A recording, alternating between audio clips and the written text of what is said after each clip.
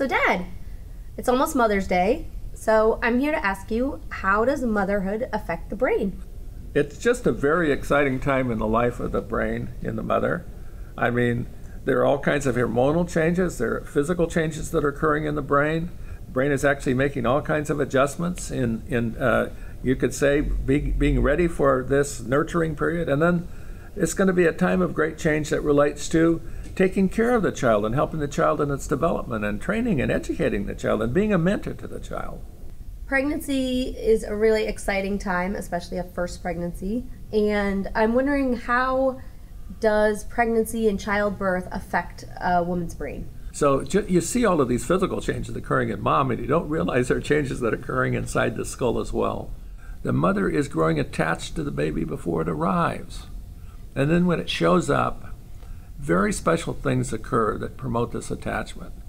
They're promoted by the physical connection of the mother to the baby. The mother sees the baby, smells the baby, feels the baby against her anterior surfaces, against her breast and chest, and hugs the baby, all of this is actually promoting in the brain the release of a neurotransmitter called oxytocin. And oxytocin is actually contributing to the bonding of the mother to the infant. It's a sort of chemical assist to something that's going to occur over the long term. And that's a physical connection in the brain between the self-creation of the mother. Mother has created a representation of herself in her brain already, early in her own life, and now she's going to incorporate in that self, that physically associate this new precious thing as part of herself. Again, this begins with the promotion of oxytocin, but then the brain actually, through thousands and thousands, ultimately hundreds of thousands of moments of connection between this precious thing and herself, she grows this child into herself. And now they're, in a sense, for the rest of their life, if all goes well, they will be one. They'll be connected in a very special way, and for life.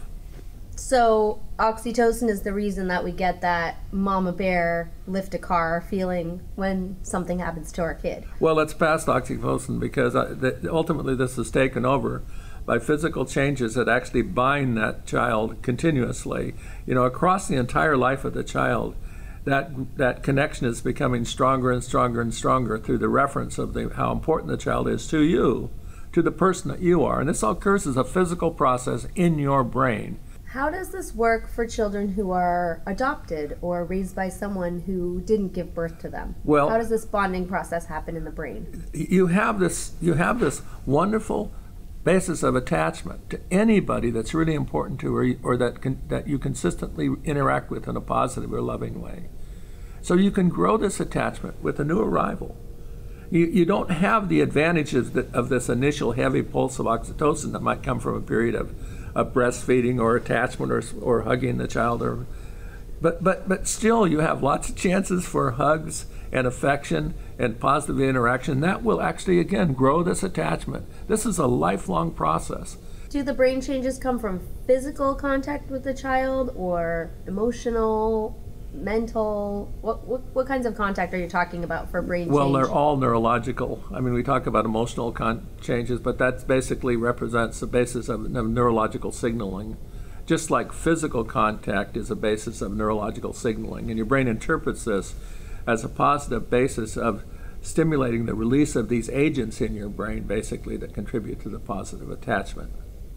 So, as you know, I have a 3-year-old, and a lot of parents of toddlers complain about having mommy brain, like being extra forgetful or feeling like they're in a fog.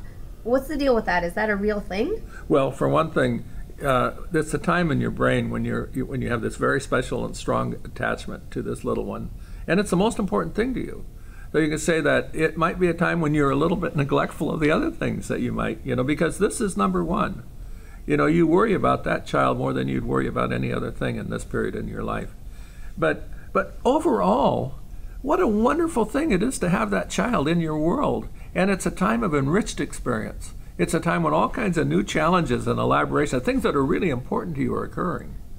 So I look upon it as a time for brain excitement. So I know you think that challenges drive positive brain change. So it sounds like dealing with kids and all of their challenges that they bring is actually a good thing for your brain. Yeah, and actually those positive brain changes, the fact that it matters to you so much because you're so concerned about this little kid and how they're doing and what's important for them, that's a time of really substantially amplified brain change. What about when the kids grow up and start to become more independent, maybe move out of the house?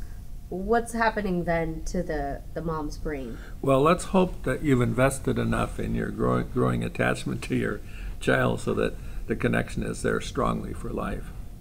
And in the majority of cases, that's the case. I mean, that attachment is strong and enduring. But do whatever you can across life with your child to assure that you retain it, because it comes from brain change, that comes from continuous experiential interaction. So try to sustain that connection with your child actively, because it's something that you can nourish and even continue to grow. And ultimately, ideally, there will be that wonderful codependence that can occur between a child and their parent, where the mother is a rock to them throughout their life, that really reliable source, that place they can always come home to.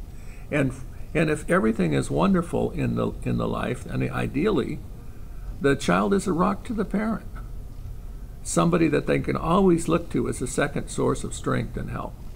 Yeah, as you know, I still call my mom when I need help with something. Boy, don't you ever. Well, happy Mother's Day. Thanks, Dad.